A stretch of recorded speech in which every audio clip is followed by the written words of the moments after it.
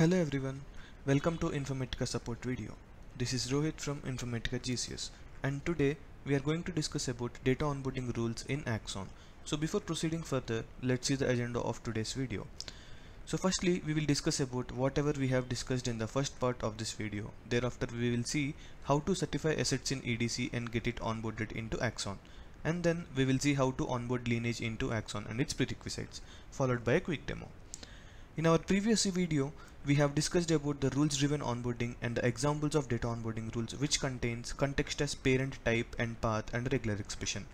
Now we will discuss how to certify assets in EDC.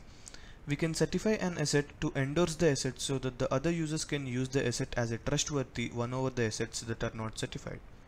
Certifying the asset indicates the reliability of the asset in catalog. The data owner, data steward and subject matter expert can certify and decertify the asset. We can certify data assets such as tables, views, files, columns, synonyms and reports. To certify the asset, ensure that you have read and write permissions for domain users resource in the catalog administrator.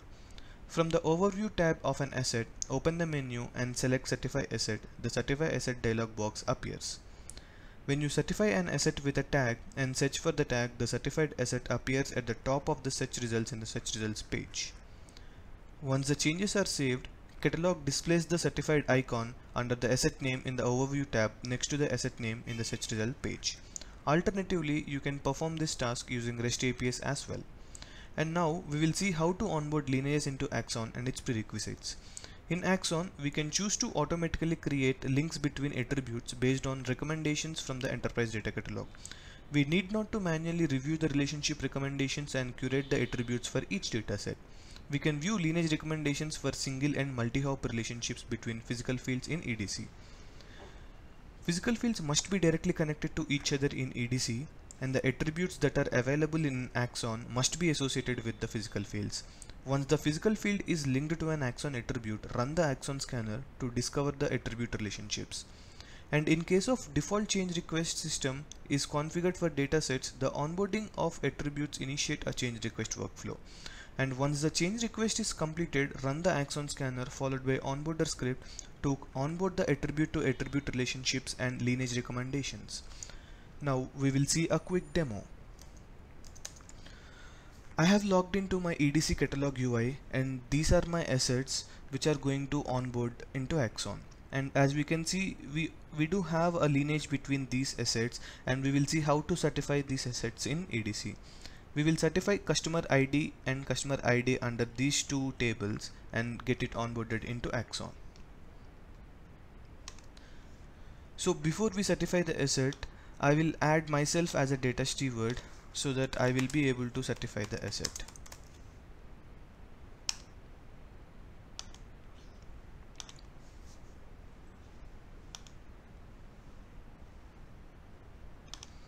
Now here I have an option to certify an asset, and as I said earlier, we can add a comment or a tags accordingly.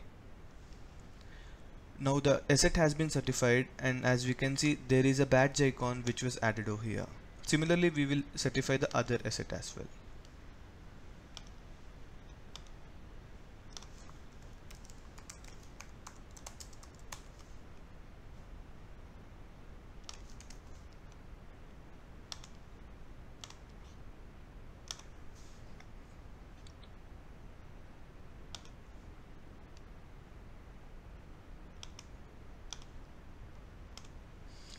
Now both the assets are being certified. Now we will go back to Axon and create an onboarding rule and then get it onboarded into Axon. This is my Axon UI. Here I have created two sample rules which contains parent as a context, and the additional criteria is the object needs to be certified. As we can see, I am using parent as my context and regular expression as my table, and here I have chosen an additional criteria that is marked as a certified object, and similarly for my another onboarding rule as well. Now here are my two EDC resources which are linked with two Axon systems, and currently in these two Axon systems there were no datasets created yet.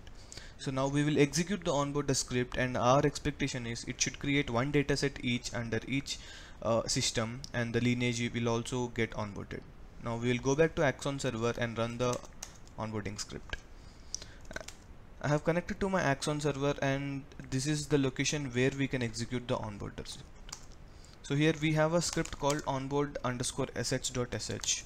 So we have just executed the onboarder script. So this script will create a datasets, attributes, and attribute to EDC links, followed by attribute cross attribute relationships.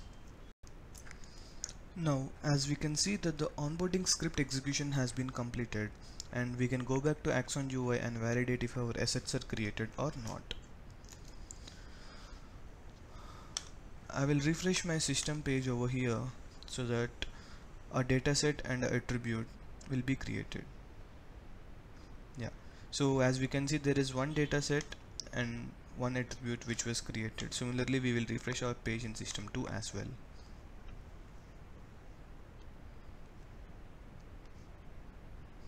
Here also we can see there is one dataset created and one attribute. Now we will go back to this dataset and see whether our lineage has been established or not.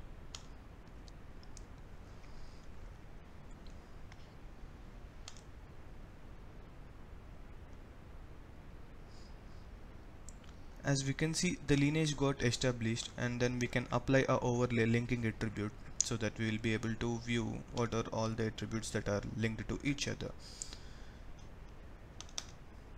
And this is the lineage which is available in my EDC as well. This is all about data onboarding rules in Axon, and in case of any further queries or any suggestions or a feedback, please contact us using these two links, and thank you for watching the video.